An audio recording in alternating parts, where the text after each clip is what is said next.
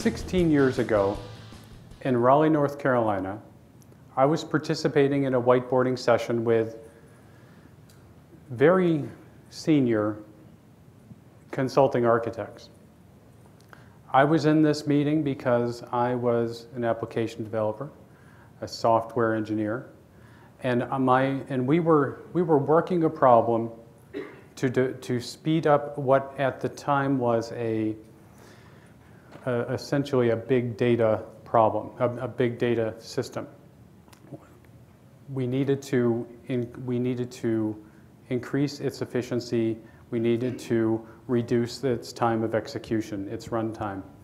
And I was focused on code improvements that would bring milliseconds per node, per execution per node. And they told me, rather graciously, that that was a great idea.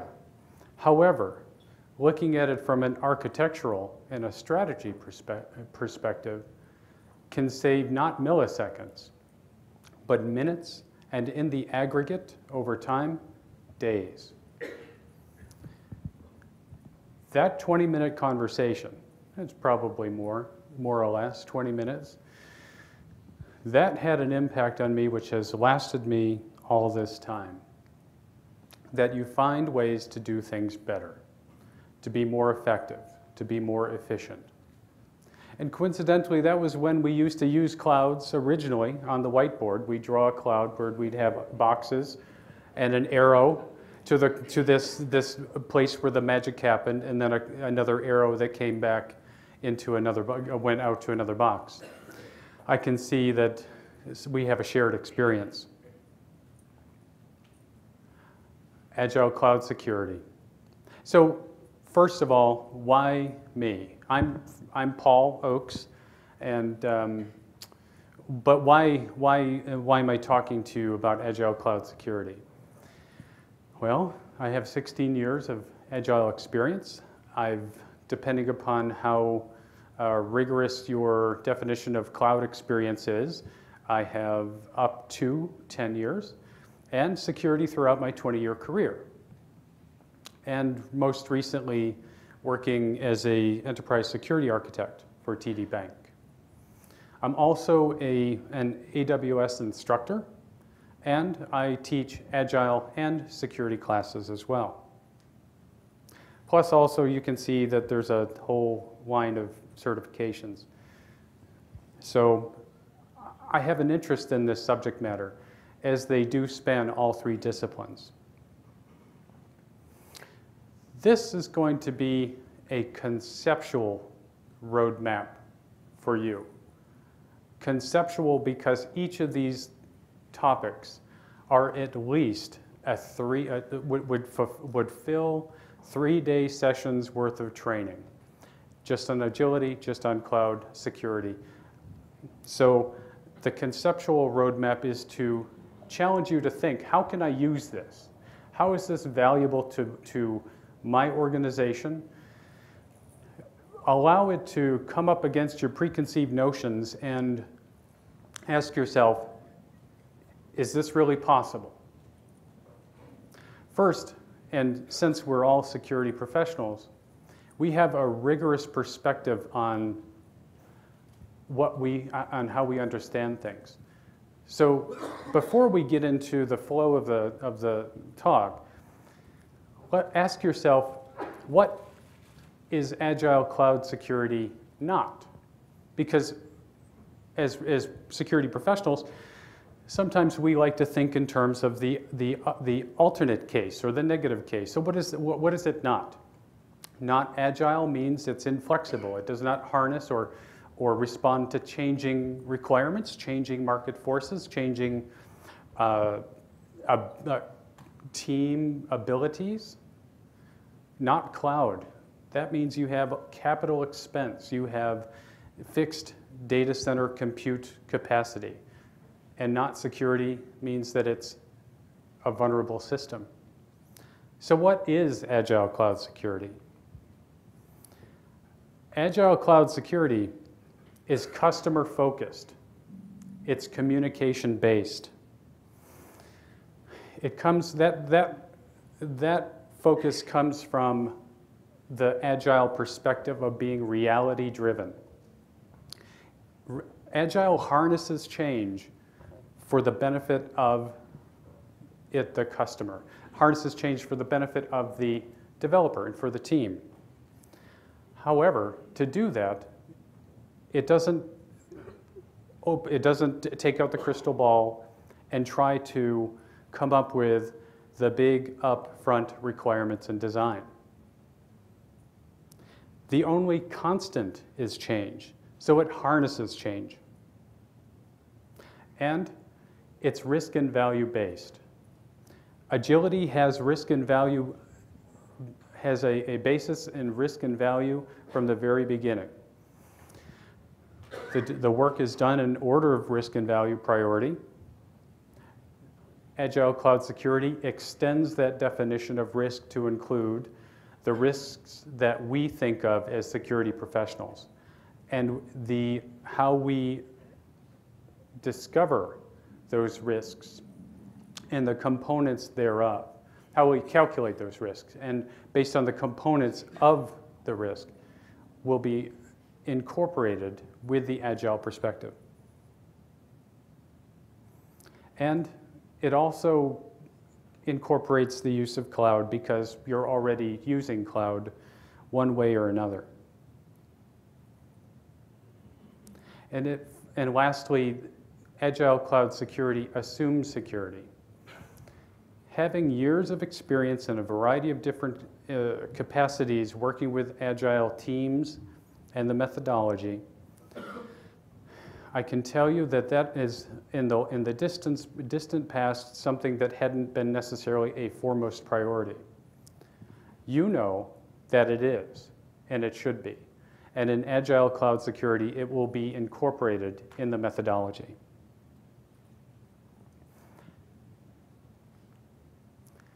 Your enemy is already Agile. Why would we need to be Agile? Because your enemy, from the Merriam-Webster dictionary definition of Agile, is already Agile. They are highly focused, motivated, malicious entities. They are nation states. They are terrorists. They are criminals that are looking to take us hostage, rob our banks, compromise our critical infrastructure, exploit the weaknesses that we perhaps don't see, can't think of, cannot afford to cover, and don't even imagine as of yet. They're because of their intent and because of their evolving ability to harness technology and to exploit our weaknesses, they are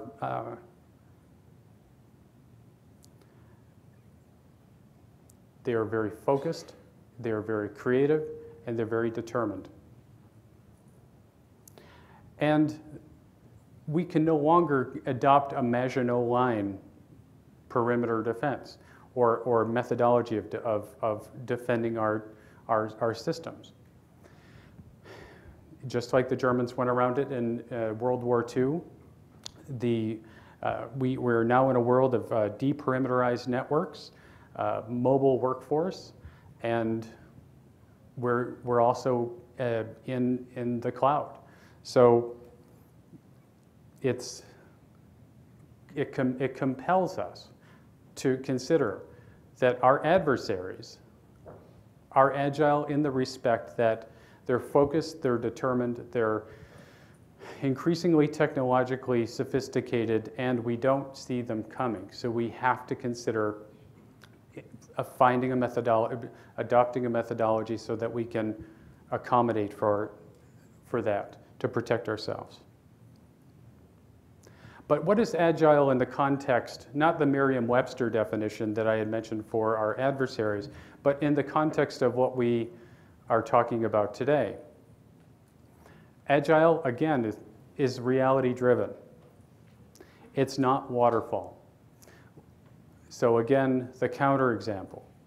Waterfall, a methodology that I'm sure that many of us here are familiar with, was actually first described back in 1970 by Winston Royce of Lockheed Martin as a description of what not to do. One of I learned that back from a lecture that a friend of mine gave, one of the original signatories of the Agile Manifesto. And he was saying, waterfall is not the big upfront design, the big upfront requirements. You cannot tell the future. And that is something that is a methodology not to do. However, it is a popular one today, particularly for large organizations. Agile is customer focused. It's based on communication. It is focused on communication for understanding. Stanford did an experiment on how effective communication is. And they did an experiment where the communication was a single mode of communication.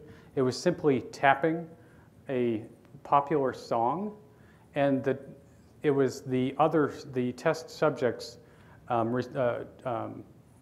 opportunity to guess what that song is.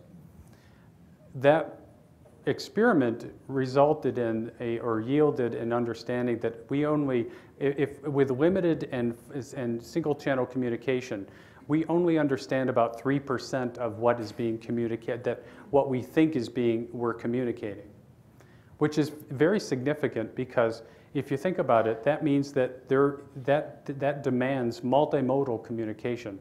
That demands to step it up and to become more empathic, more oriented towards the actual customer needs. And that's what Agile does. Agile harnesses change. It harnesses change for the customer's benefit because that's where new ideas come from. That's where the adaptability to market forces comes from. I've been on projects in the past where the methodology followed us to the point where we canceled the project because it was no longer a viable project, given that the competitors, there was no way to compete. And it also is respectful and tracks along the capability of the customers to afford the changes. It's value and risk based. You as a customer need a particular thing for a particular goal, and you have a specific budget. To deliver value to you, the Agile team would decompose the essential parts and characteristics of what you need and describe them in such a fashion that they can be delivered in a ranked priority order of value to you, to your business, and risk of failure, which is very important when you're thinking in terms of business agility, because you need to move quickly with minimum viable products. And with that, sometimes the technology is not ready for prime time. Agile is delivery focused. Early and frequent delivery of valuable working software. That is one of the principles of Agile methodologies. It is the measure of progress that Agile holds. And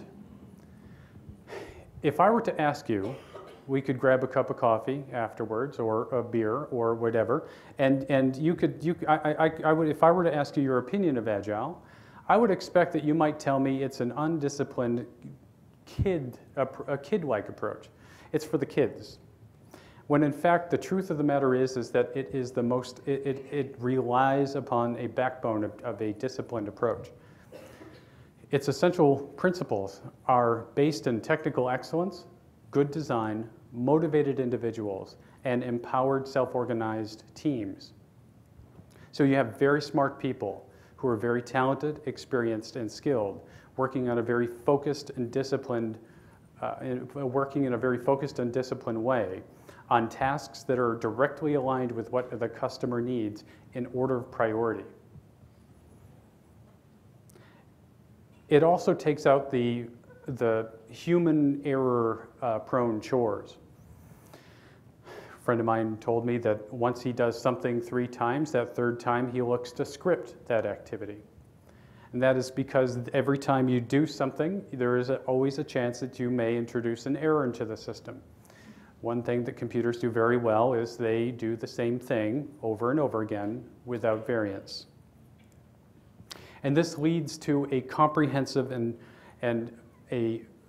with the discipline and the delivery focus, this leads to a comprehensive method of delivering software which is automated, with automated testing and automated deployments and you'll see later the introduction of automated security testing as well. To know Agile is, you need to have some familiarity with some of the components. There are users, there are stories, iterations, and velocity. Users, who needs the value, who needs the product. The stories are a description of what they need. The iterations are the time frames within which the stories are developed, and velocity is the unit of measure of progress and burn down of those stories. Stories are tools. Stories are tools of communication that are of a certain level based on their framing, their structure, so that people of different subject matter expertise and of different experiences and of different skill levels and of interest can all talk about the same topic.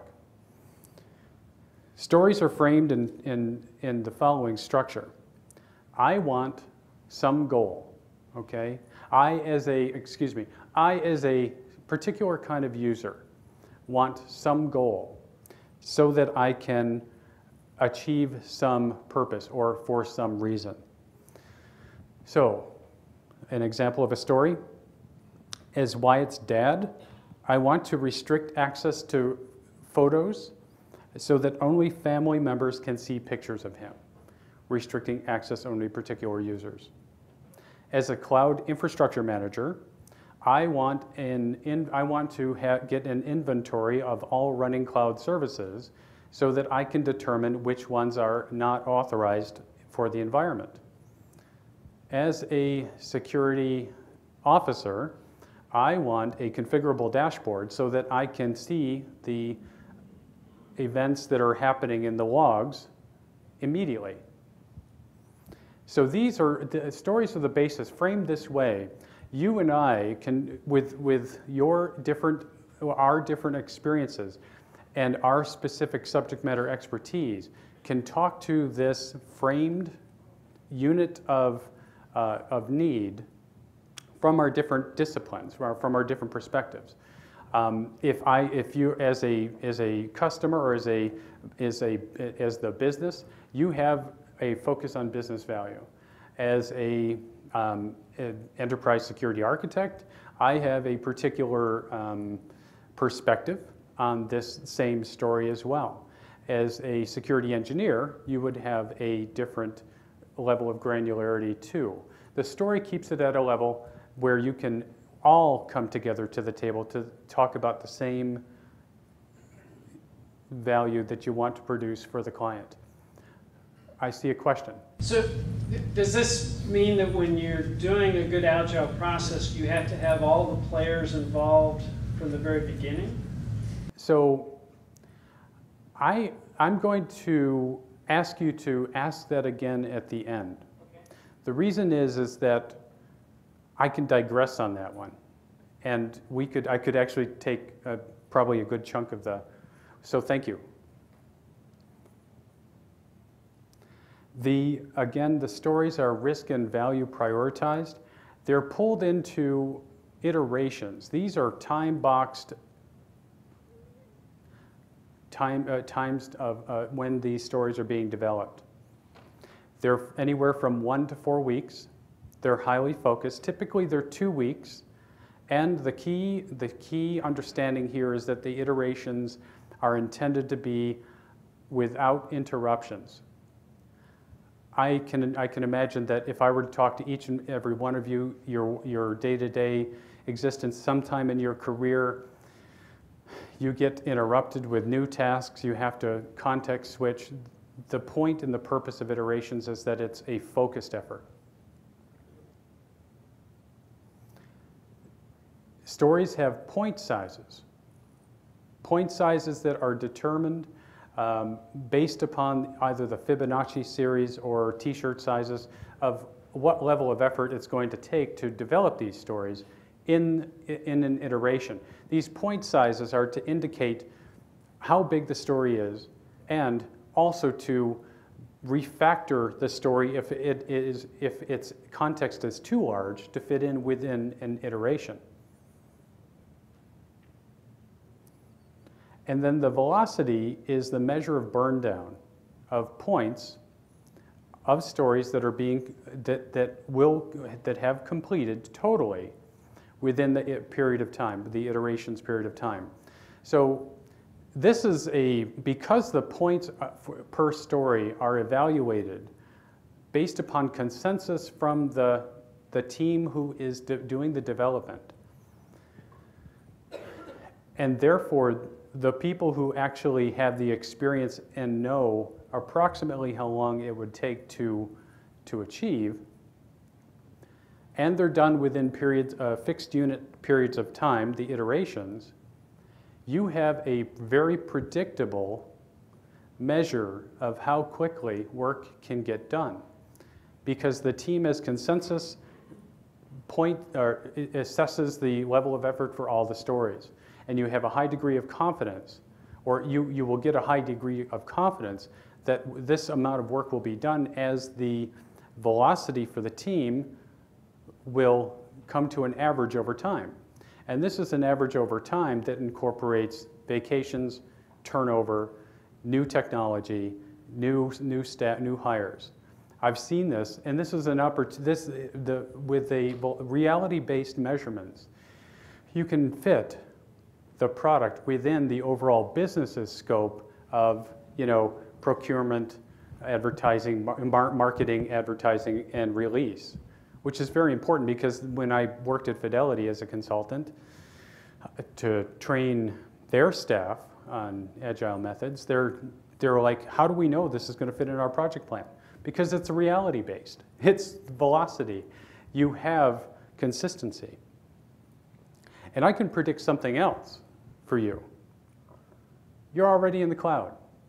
You, your employees, your colleagues, O365, Gmail, Evernote, Dropbox, etc.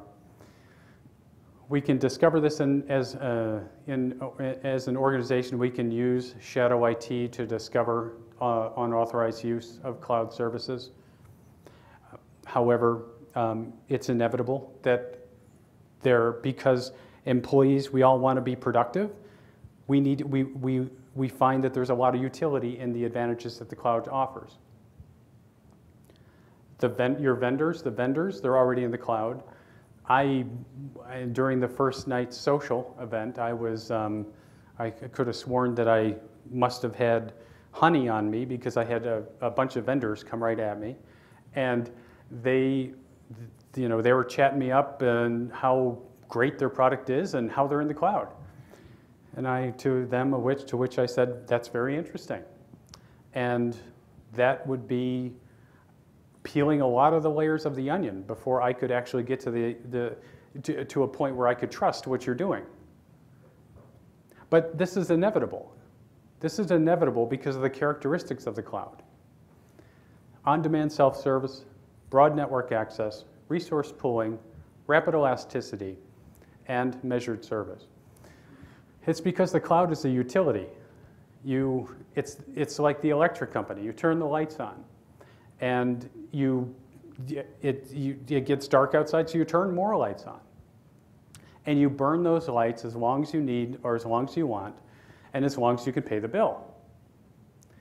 And you do this by just the same as the electric company, you can sign up with a public cloud service provider, provided that you have a means of payment, and utilize their services immediately, on demand. And you can do this from here on your mobile devices, broad network access. Resource pooling is what makes the cloud look like it's unlimited for your use. There's economies of scale. Amazon adds more compute power per day now than the whole company had back in 1997. So, and they can do that because that's their Amazon Web Services focus, is delivering cloud compute services to its customers. This is interesting. And then there's measured service, which is at the end of the month, they send you a bill for exactly what you use. Think about that for a moment. How would that be useful to you? Instead of purchasing servers where you rack and you cable and you power and you cool, and you have capital expenses which you amortize, you have now services which you turn on the light, you turn off the light, you only use what you need. And that allows you to restrict and parameterize the use of the cloud. This is all very interesting. One of the stories that I think that sums up the utility of these different characteristics, and these are the ones that are defined by the National Institute for Standards and Technology, is the presentation I saw in AWS reInvent back in 2014 by a fellow who works for Coca-Cola at the time. And they had a Super Bowl promotion that there was a promo code when the commercial aired, and people would submit the promotion code, and they had spec'd out their data center for this. They had anticipated the load for this promotion. Now, this is a company that back in 2013 served per day 1.9 billion requests globally. So this is not the first rodeo. They know how to do this. What happened is they did not, even despite their best efforts, they did not quite hit the mark. Promo code went out, requests came in, requests started to, the response times stretched to ultimately timeouts and to failures, which led them to the cloud, led them to AWS, which then led them to find a 40% operational savings from what they had before. And like he said, they wrote a check back to the business. The point of this is compelling. This is why you're already in the cloud, because it's either you, your organization, your vendors, or your employees are already using it. It's inevitable. So it's an issue of it complements the agility reality base. Many of you, all of you already know these, but for the sake of understanding, we have different models of cloud use. We have different deployment models and different service models. Deployment models, public cloud, that's the multi-tenant. You can look to your left, you can look to your right, and you can see perhaps somebody else in the room who is in the same space, on the same public cloud service provider as you're using, maybe even perhaps on the same, running their code on the same hypervisor. Private single tenant, hybrid's a combination. Hybrid is a hot topic because it exposes the risks of public cloud to the risks of the data center or private assets. Community cloud is a cloud focused on a specific purpose, a specific coalition of customers. You can think of that, an example of that would be a blockchain consortium would use a community cloud. The service models, infrastructure as a service, platform as a service, software as a service. Software as a service, a good example would be Google Apps. Now, why, that you know this already, why is this important to mention? Because if there's nothing else that I want to resonate in your mind, remember this. There is the separation of security responsibilities in the cloud. This is critically important because this is the crux of most of your consternations when using the cloud. Security of the cloud is the responsibility of the cloud service provider up to the point where you are using the particular service model. If it's a private cloud, that cloud service provider may be you and your data center, so you are completely responsible for all of the security. Using Amazon or Azure, they are responsible for their half of the deal with locks on the doors, biometric authentication, proper human resources, background checks, cages, cabling, monitoring, etc., up to a certain level where the service model comes in. The service model sets the watermark for the responsibility distinction between the of the cloud responsibility and the in the cloud responsibility, which in the cloud responsibility is your responsibility. Your responsibility. So, public infrastructure as a service, the delineation of security responsibility would be at the hypervisor, and that would be at the public cloud service provider's hypervisor that they provision the virtual machines that you consume. That means that the virtual machines that you reserve and use with their operating systems and the infrastructure and software stack that you have on them are your responsibility to patch, to harden, and to configure in a way that is secure for your organization's use. When you're talking about platform as a service, say for instance you may have a relational database service, they take care of the virtual machine for you. They take care of the patching, they take care of the replication. Your responsibility is for encryption of the data or configuring the time windows of when patches are applied. And software as a service would be your responsibility for security in the cloud there would be at the level of the configuration of the software itself. And we had Agile, we had cloud, we have security. I gotta say, it's a true pleasure to come to this conference, to be in this room with all of you, because the intellectual density of security knowledge here is very impressive. So I'm going to present a thought worm, or plant something in your mind to let you chew on this one.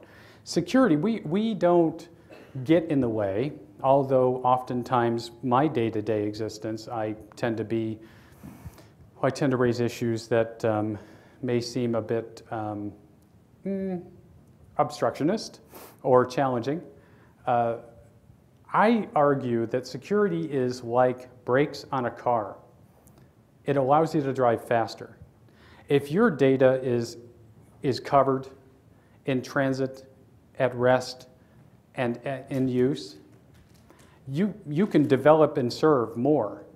Your business can be more agile. If you have good network security, you can exploit different deployments more quickly. And this boils down to awareness. In this context, this boils down to awareness, visibility, and control. Because the essential issue, and based upon agility, you have to be technically excellent. You have to know what types of vulnerabilities that you have. You have to know what threats that you're presented with. You have to cover that with visibility of the occurrences and potential occurrences in your environment, and you have to have control over those. Where this comes in and merges in synergy with Agile and Cloud is that you add a risk management approach to a Agile method of using the cloud, where you consider that it's not just risk of failure, but risks that are derived from vulnerabilities and the likelihood of potential threats exposed to bad actors who could exploit them.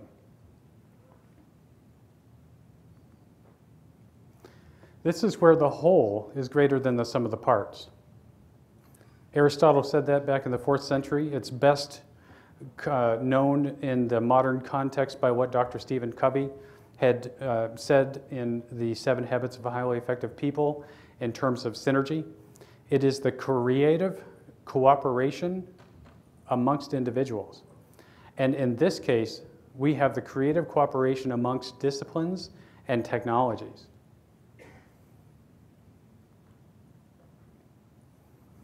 So let's look at the synergies between agility and security and how Agile can become secure, how you can be more secure in an Agile way.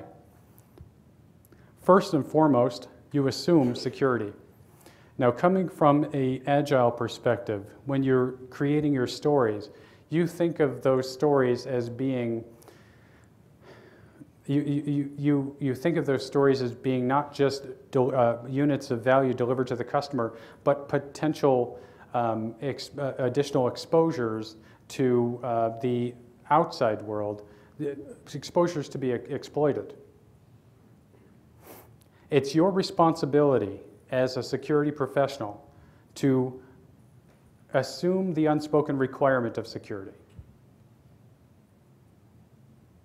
And in the case of having the Agile components that were mentioned before, whereas we have users, we now have users and abusers.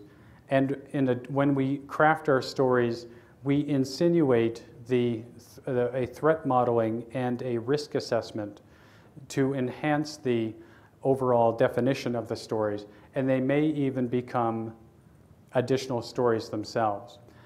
If you could please hold your question to the end. Thank you. How does the cloud become more secure? This is actually quite exciting. Well, first and foremost, okay, so the cloud, public cloud, is like daycare. Because you give your child over for a period of time to daycare, and you have to trust that they know what they're doing, that they are a good and caring and safe environment, that they know how to handle problems when they arise. And just like a daycare, we hand our data and our assets and our reputation over to cloud service providers via deployment of our software and assets into their cloud, and we have to figure out how to trust them. So I say you go to the market leaders. You go to the Gartner Magic Quadrant. I think there's 2 of them in there. There might be 3 in the Magic Quadrant. Go with that and follow up with your third-party assurance reports, compliance reports. That's an essential that you need to take home with you. Furthermore, this is where the magic happens. Just like that cloud on the whiteboard, imaginary whiteboard right here, is that this is a scriptable infrastructure.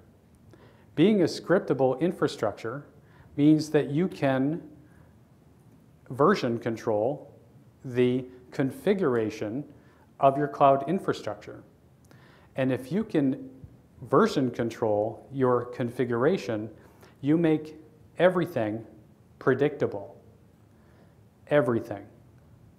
Down to the running VMs, everything should be predictable. And that is, combined with the, and is following from that, a scriptable infrastructure can be automated. And with that automation, what you have is it offers you that same capacity of removing the undifferentiated heavy lifting of a data center, of having to deploy servers. It takes away the human error-prone tasks of the maintaining security in the cloud environment, because everything is version controlled and everything's configured. This extends to the deployment of your assets into the cloud, because not just your cloud environment, it's not just your cloud environment which can be predictably used, but the software assets that you can deploy to it.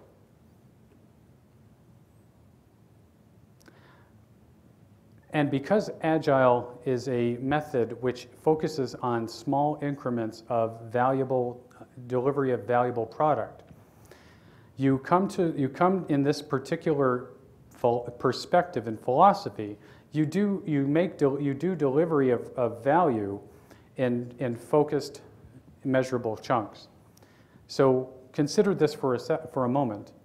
If you are deploying valuable working software in a cloud environment where everything is version controlled, predictable, and tested to the extent where not just the code is tested, but the infrastructure is tested, but the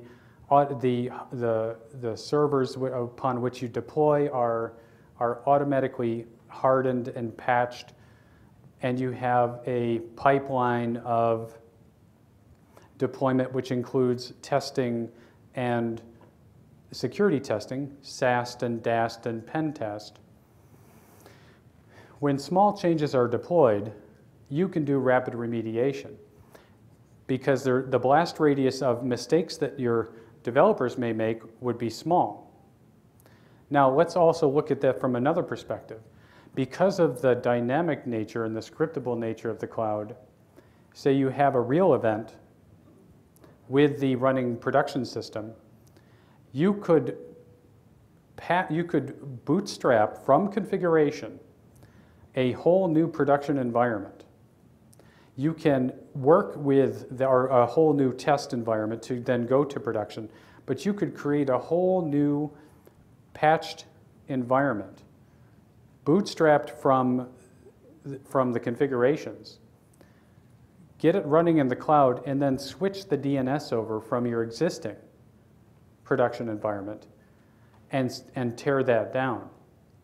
That's the flexibility that you have with the cloud. That's the rapid remediation that it can offer you. And furthermore, consult the industry. Consult the industry for guidance and for reference. The Cloud Security Alliance Cloud Control Matrix is a good reference model for the different types of controls, different control areas that you need to consider when using the cloud. It extends past perhaps what you may need if you're looking at just a public cloud, because it does have human resources and data center and mobile concerns. However, it's a good reference point, as well as the CSA's enterprise security architecture, which was formerly or originally known as the Trusted Cloud Initiative. When you first look at that, you might think to yourself that it needs more meat on the bones, but I invite you to look at it from the perspective of these are the broad stroke areas that are important and necessary to cover when you use the public cloud.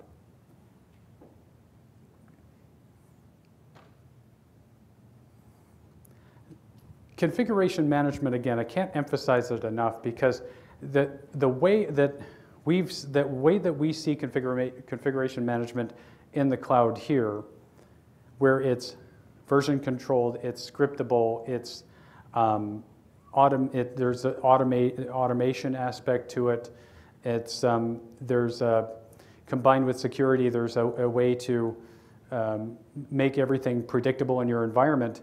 That covers 3 of the 5 for internet security critical concerns of the top 5.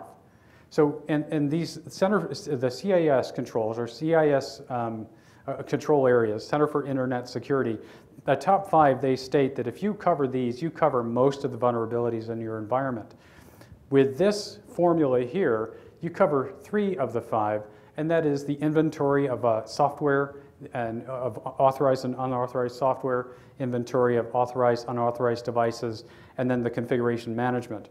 You then apply agile thinking, and you then cover the other 2 of the 5, continuous vulnerability assessment and remediation, because agility thinks in that way. As you saw demonstrated before, there's a threat model and a risk assessment and an automation that leads to a pipeline that can cover these concerns, and then controlled use of administrative privileges is covered because you use technical excellence in security thinking. Agile cloud security. This is where I wanted to give you a perspective on how you can become more effective, how you can increase your business agility, how you can go forward with a conceptual roadmap of how do I use the cloud securely. And that would be in this perspective with Agile cloud security. To describe this, what comes to mind is the Jim Collins book, Good to Great. There were 7 different discipline areas that he defined that he found that great companies do well. And Agile Cloud Security covers 5 of those 7 areas, those good to great areas. Now, we're all here because we want to improve our skills. We're all here because we want to take something back to our organization. Just like when I was told, or when I was instructed, when it was the wisdom was revealed to me, so many years ago, back in that whiteboard conversation, you can save minutes and then you can save days of compute.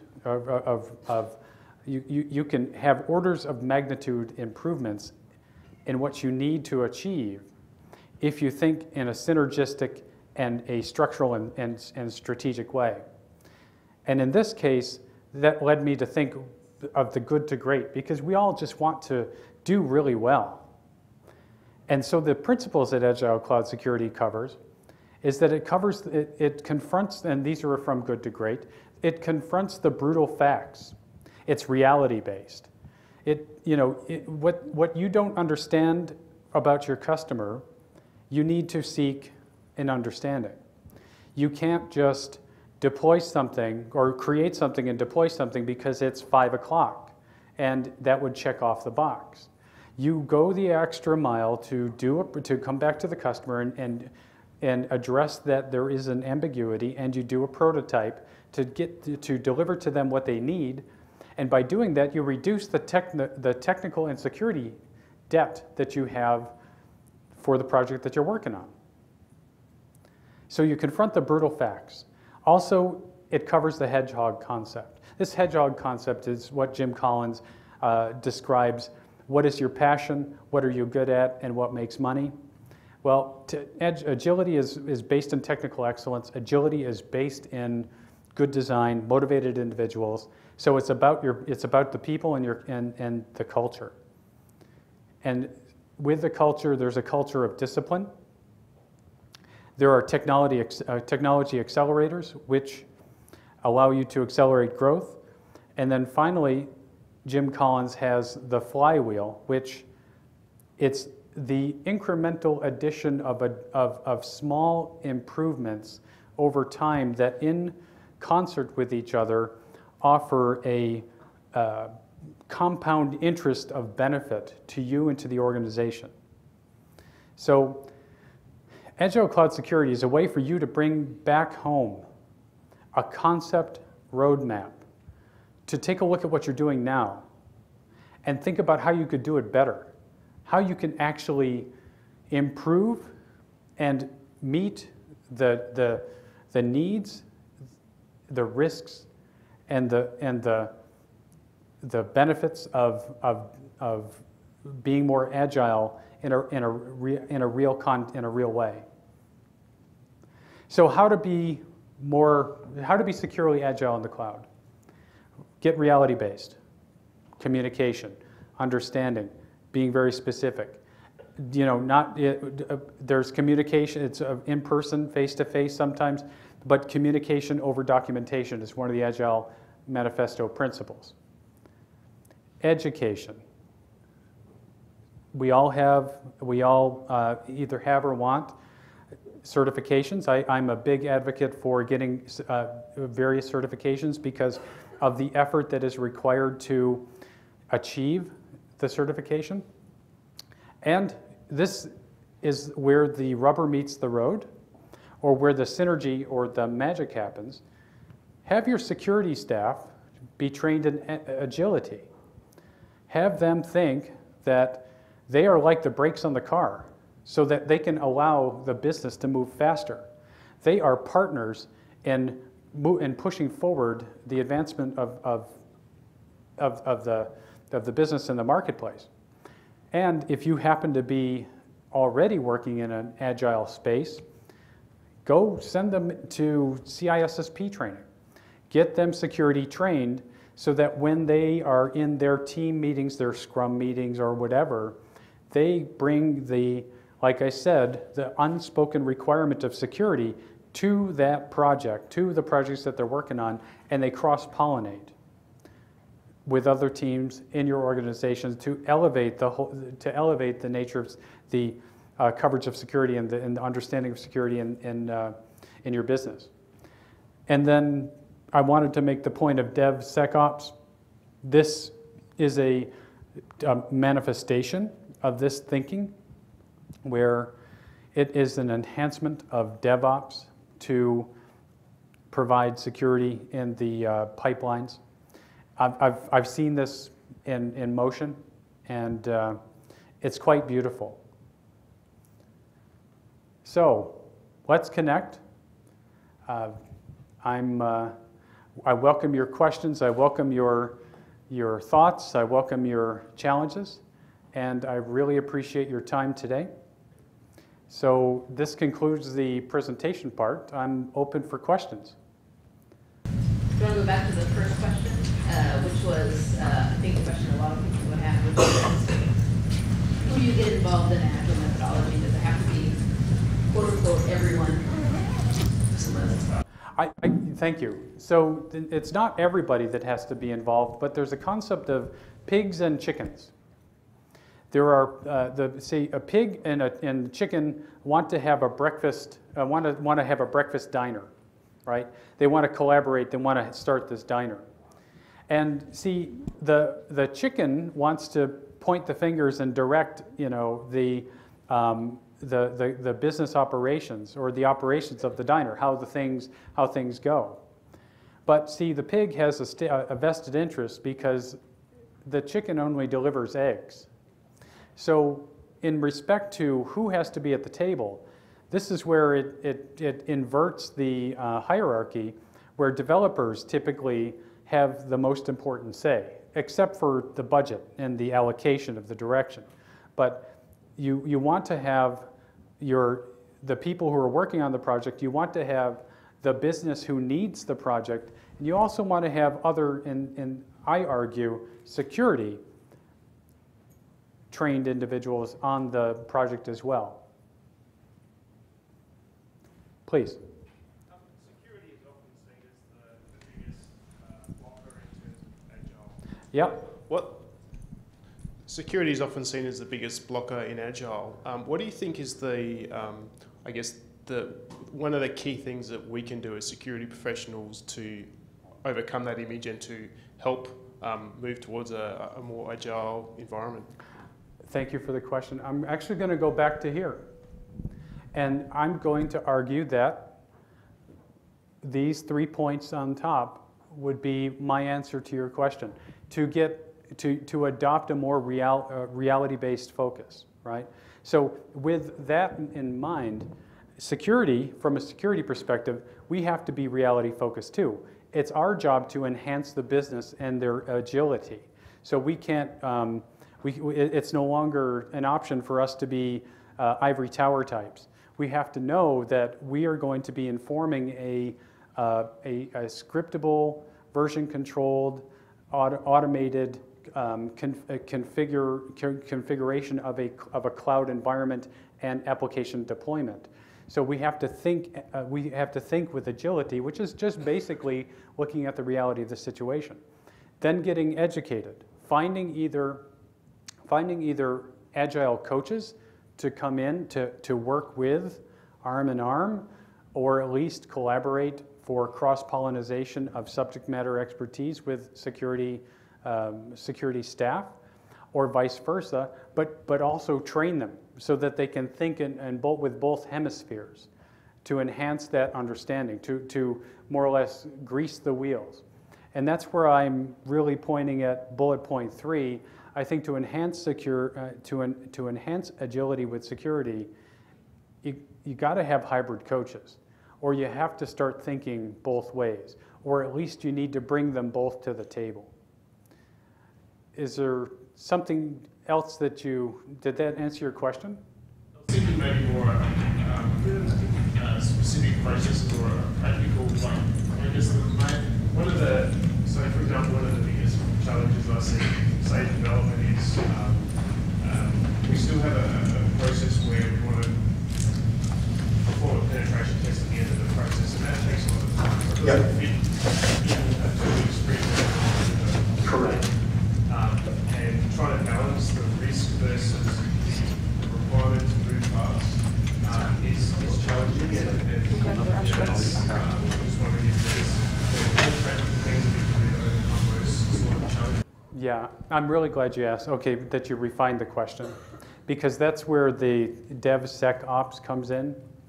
Because what they'll have is in the pipeline. The pipeline extends past actually the sprint, in the respect that some of those activities do take so much longer than you can get it done within a period of 2 weeks in the iteration.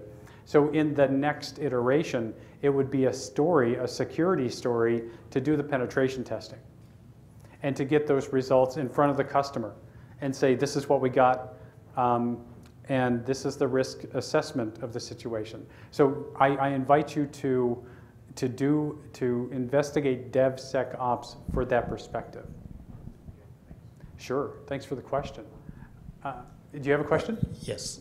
So do you think it's going to be a point where DevSecOps or Agile development will be like a requirement or a compliance subject? Because I think until that point, organizations, they push back to doing what they used to do, and it makes it difficult for security to come in the picture. That's a great question. And actually that opens up a few different answers. So permit me to slice it a little bit and give you a few different perspectives.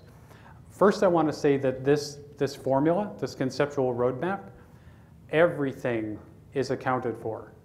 Like I said, it's a predictable environment. Everything's accounted for. In the DevSecOps pipeline, everything is monitored, logged, recorded, tickets, everything. So when your auditor comes and they ask, okay, so I need to see what's going on, you can show them you got everything accounted for, from the tickets to the very deployment and the user acceptance testing, with all the security in place. And you have a configured cloud environment, and you can show them the code. And you explain it to them, of course. You might have to write a narrative, but everything is covered. So now, will agility be a requirement? Well, it depends upon the organization, and if they have a need to increase their business agility or their ability to penetrate the marketplace and deliver value. So, but you're right, there are tectonic forces that, and I think it's based upon misconceptions where they don't quite meet up. But the truth of the matter is that when you look into DevSecOps more and you think about agility and you see what the cloud already does, it's an auditor's dream, because everything is there, everything. There's no 11th hour scramble to come up with documentation. It's in source code, in the version control, and in your ticket system, and in the logs. Did that answer your question? Cool. I think we might have I don't know if we have any more time, but I'm open to other questions like offline. So thank you for your time. Thanks.